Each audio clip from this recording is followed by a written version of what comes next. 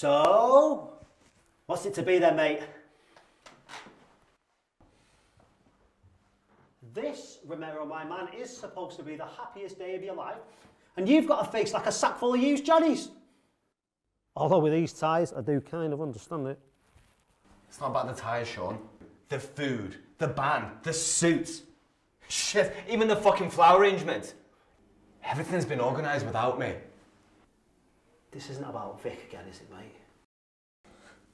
Look, just imagine you and Julie on the coast in some well-fortified cottage with no more wedding stress, no more shit ties.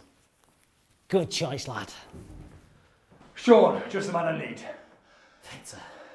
Can I pull you away, or does Romero still need your help getting dressed even at his age? Victor.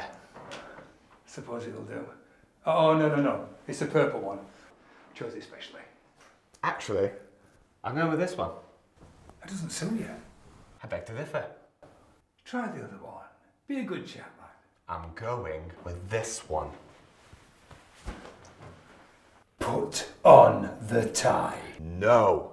Victor, was there something you needed help with? Ceremony starts in 3 minutes, boy.